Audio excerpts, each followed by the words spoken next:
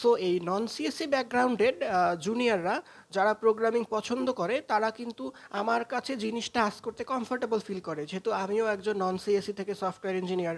আমার university department ছিল রুয়েটে mechatronics engineering. So তারা তাদের মতো নন সিএসসি থেকে আরেকজন বড় ভাই সফটওয়্যার ইঞ্জিনিয়ার হয়েছে, ভাইকেই আস করি।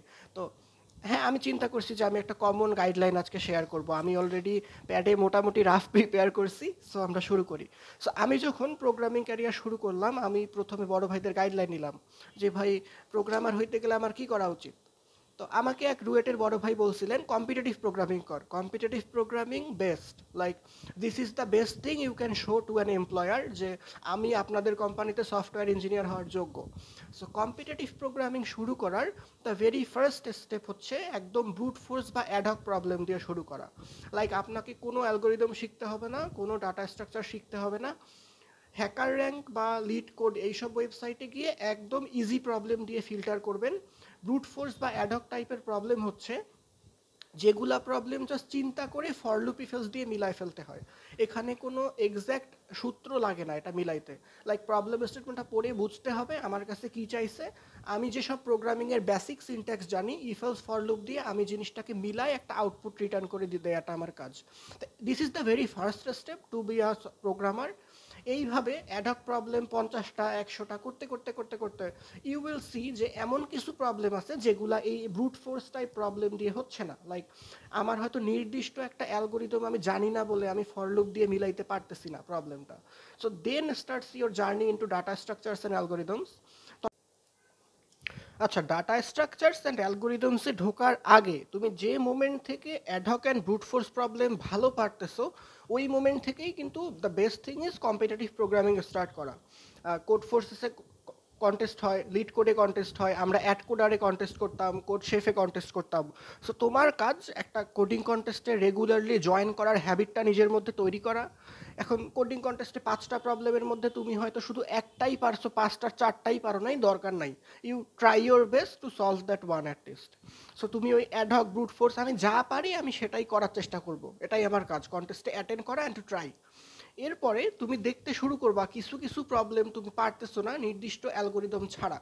যেমন কোনো একটা প্রবলেমে হয়তো বাইনারি সার্চ না করলে টাইম লিমিট এক্সিডেড আসতেছে।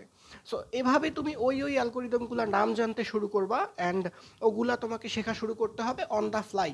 লাইক আমি আগে 10টা অ্যালগোরিদম শিখে নিব, তারপরে আমি 10টা অ্যালগোরিদম প্র্যাকটিস করব, এইটা কিন্তু কখনোই করা যাবে না। আমি আজকে একটা প্রবলেম কারেক্ট করতে পারি নাই বিকজ আমি বাইনারি সার্চ পারি না।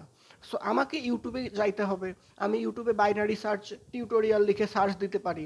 আমাকে কোনো একজন ইন্ডিয়ান ইউটিউবার হয়তো সুন্দর করে বাইনারি সার্চ বুঝাই দিছে, কোডিং ইমপ্লিমেন্টেশন দেখলাম তারা কিভাবে কোড লেখে। দেন আমি ওই সেম প্রবলেমটা আবার রিট্রাই করব, যে আমি যে পারি ব্রুট ফোর্স আর নতুন একটা জিনিস শিখলাম বাইনারি সার্চ, এই দুইটা জিনিস দিয়ে এবার আমার কাজ জিনিসটা আমি রাইট করতে পারতেছি কিনা। এভাবে তুমি এখন বাইনারি সার্চ শিখলা, ভালো কথা, তুমি আবার রেকর্ডিং কন্টেস্ট করতেছো, এবার তুমি দেখলা তুমি হয়তো আরেকটা প্রবলেম আরেকটা অ্যালগোরিদম ছাড়া পারা যায় না। সো এটা একটা লার্নিংয়ের প্যাটার্ন হইতে পারে যে আমি কম্পিটিটিভ প্রোগ্রামিং করতেছি অ্যান্ড আমি অন দ্য ফ্লাই যখনই আটকে যাচ্ছি যে আমি এই অ্যালগোরিদমটা পারি না, সেটা আমি শিখে ফেলতেছি ইউটিউব দেখে অথবা গিগস ফর গিগস দেখে, অ্যান্ড আমি আবার করতেছি, এভাবে আমি শিখতেছি। সো এটা একটা অনেক সুন্দর লার্নিংয়ের প্যাটার্ন হইতে পারে। এভাবে তুমি তোমার 6 মাস থেকে 1 বছরের কম্পিটিটিভ প্রোগ্রামিংয়ের জার্নিতে গিয়ে দেখবা তুমি অনেকগুলো অ্যালগোরিদম শিখে ফেলছো, তুমি বাইনারি সার্চ পারো, তুমি 2 পয়েন্টার অ্যালগোরিদম পারো, তুমি স্লাইডিং উইন্ডো পারো, তুমি হয়তো বেশ কয়েকটা সার্চিং অ্যালগোরিদম পারো, তুমি বেশ কয়েকটা সর্টিং অ্যালগোরিদম পারো। এবার লার্নিংয়ের আরেকটা প্যাটার্ন হচ্ছে আমি এমন কিছু জিনিস শিখবো যেগুলা হয়তো আমি রেগুলারলি কোডিং কন্টেস্টে এনকাউন্টার করি না, বাট সেগুলাও দরকার। যেমন রিকারশন নাকি ইম্পর্ট্যান্ট একটা টপিক, আমি ইউটিউবে সার্চ দিলাম রিকারশন, আমি একজন ইন্ডিয়ান ইউটিউবারের কাছে রিকারশনের অনেক ভালো কোডিং টিউটোরিয়াল দেখলাম। সো আমি রিকারশন শিখবো কোথায়? আমি দেখলাম রেগুলার কোডিং কন্টেস্টে রিকারশনের প্রবলেম থাকে না। সো আমাকে লিড কোডে যাইতে হবে, আমি লিড কোডে রিকারশন লিখে ফিল্টার করে আমি রিকারশনের প্রবলেম করতে পারি। এভাবে তুমি তোমার কম্পিটিটিভ প্রোগ্রামিং জার্নিতে ঠিক করলা আমি এই সারা মাস শুধু ডাটা স্ট্রাকচারস প্র্যাকটিস করব। তুমি ইউটিউবে গিয়ে স্ট্যাক শিখলা, তুমি লিড কোডে স্ট্যাক ফিল্টার করে স্ট্যাকের উপরে 10টা প্রবলেম সলভ করলা 4-5 দিন। তুমি আবার ইউটিউবে গিয়ে কিউই শিখলা, তুমি আবার লিড কোডে কিউই দিয়ে ফিল্টার করে 5-10টা কিউইর প্রবলেম করলা 3-4 দিন। এভাবে তুমি একবার রিকারশন শিখলা, একবার লিঙ্কড লিস্ট শিখলা, একবার তুমি ট্রি নিয়ে কাজ করা শিখলা, বাইনারি ট্রি, আরেকবার তুমি হয়তো বা আর কি আছে, আচ্ছা গ্রাফ অ্যালগোরিদমস আছে, তুমি বিএফএস ডিএফএস এর উপরে ইউটিউব টিউটোরিয়াল দেখলা, how to implement BFS DFS in C programming language or how to implement BFS DFS in C plus plus. এরপরে তুমি লিড কোডে গিয়ে বিএফএস ডিএফএস দিয়ে ফিল্টার আউট করে আরও কিছু প্রবলেম করা ট্রাই করলা। এভাবে লিড কোডে কিন্তু আরও কিছু টপিক আছে, যেমন কনস্ট্রাকটিভ অ্যালগোরিদম বলে একটা জিনিস আছে, যেটা নির্দিষ্ট একটা অ্যালগোরিদম দিয়ে সলভ হয় না, যেখানে আমাদের আরও চিন্তা করতে হয়, চিন্তা কইরে কইরে লাইক দুইটা অ্যালগোরিদম জোড়াতালি দিয়ে করতে হয়। লাইক লিড কোডে হয়তো একটা প্রবলেম আছে যেটা করতে গেলে তোমার বাইনারি সার্চও লাগবে, আবার স্ট্যাকের হেল্পও লাগবে, লাইক দুইটাকে খিচুড়ি বানাইলেই প্রবলেমটা সলভ করা পসিবল। তো এগুলাকে লিড কোডে বলে কনস্ট্রাকটিভ অ্যালগোরিদম। এখন প্রশ্ন হচ্ছে এগুলো আমি পারবো কিভাবে? ওই যে মানুষটা 6 মাস 1 বছর ধরে করতেছে তার ব্রেইনে কিন্তু জিনিসটা সেট হয়ে যাবে। সে প্রবলেম স্টেটমেন্ট রিডিং করলে প্রসেস করতে পারবে যে এই প্রবলেমের প্রথম অংশে বিএফএস দরকার, দ্বিতীয় অংশে বাইনারি সার্চ দরকার, মানে সে আর কি প্রসেস করবে অটোমেটিক, অনেক দিন করতে করতে তার ব্রেইন সেটাকে অ্যাডাপ্ট করে নেবে।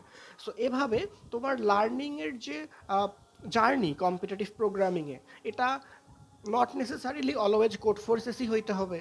তুমি মাঝে মাঝে বেশি কোড ফোর্সেসে মনোযোগ দিতে পারো, তুমি মাঝে মাঝে বেশি লিড কোডে মনোযোগ দিতে পারো, তুমি মাঝে মাঝে বেশি লিড কোডের বাইরে আরও যেসব আছে কোড শেফ, অ্যাড কোডার, লাইটজ, মানে দেখতে হবে আমার যখন যেটা ভালো লাগে।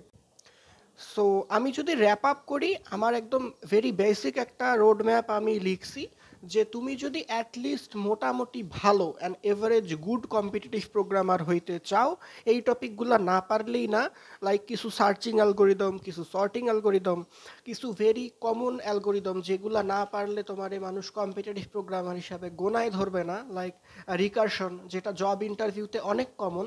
আমি যখন আমার লাইফে ফার্স্ট জব ইন্টারভিউ দেই, আমাকে একদম স্ক্রিন শেয়ার দিয়ে তারা বলতেছে ইন্টারভিউয়ারের সামনে রিকারশন লিখতে, আমি তাদের সামনে কিন্তু টাইপ করছি রিকারশন। সো রিকারশন না পারলেই না, দেন 2 পয়েন্টার অ্যালগোরিদম আছে, দেন স্লাইডিং উইন্ডো, দেন ব্যাকট্র্যাকিং এর উপরে অ্যাটলিস্ট বেসিক ধারণা ম্যান্ডাটরি।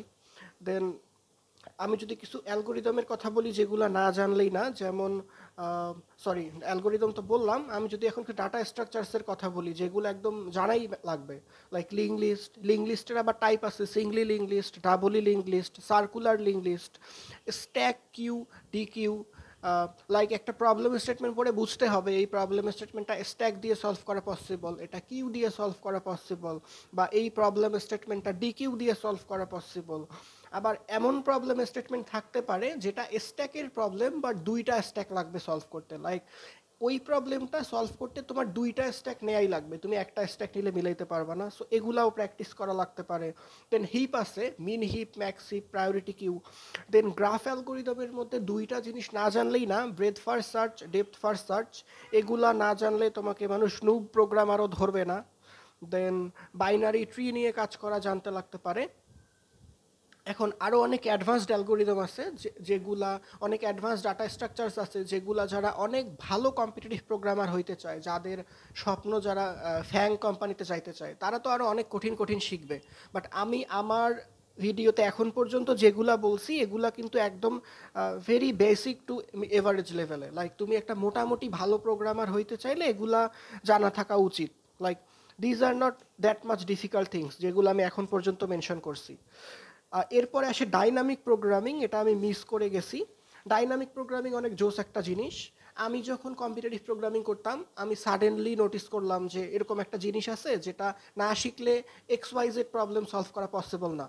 সো আমার নামটা মনে নাই, আমি ইন্ডিয়ান কোনো এক ইউটিউবারের ডাইনামিক প্রোগ্রামিং প্লেলিস্ট দেখছিলাম, প্রায় 5-10টা ভিডিও একটার পর একটা, তা ইভেন কোড ইমপ্লিমেন্টেশন, সে বোর্ডে কলম দিয়ে বুঝাচ্ছে এবং সে কোড টাইপ করতেছে, লাইক সব কিছু দেখলাম। দেন ডাইনামিক প্রোগ্রামিংয়ের কিছু টেকনিক্স আছে যেগুলা দিয়ে অনেক ইজিলি অনেক মজার মজার প্রবলেম সলভ করা যায়।